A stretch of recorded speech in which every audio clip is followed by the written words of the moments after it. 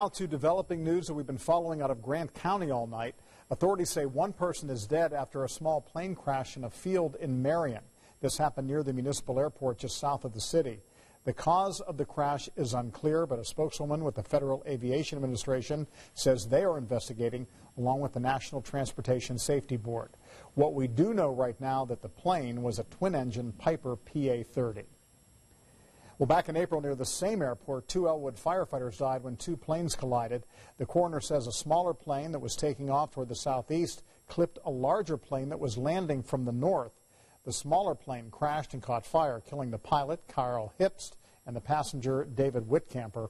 The NTSB still hasn't released its final report on that deadly crash. Well, now we want to keep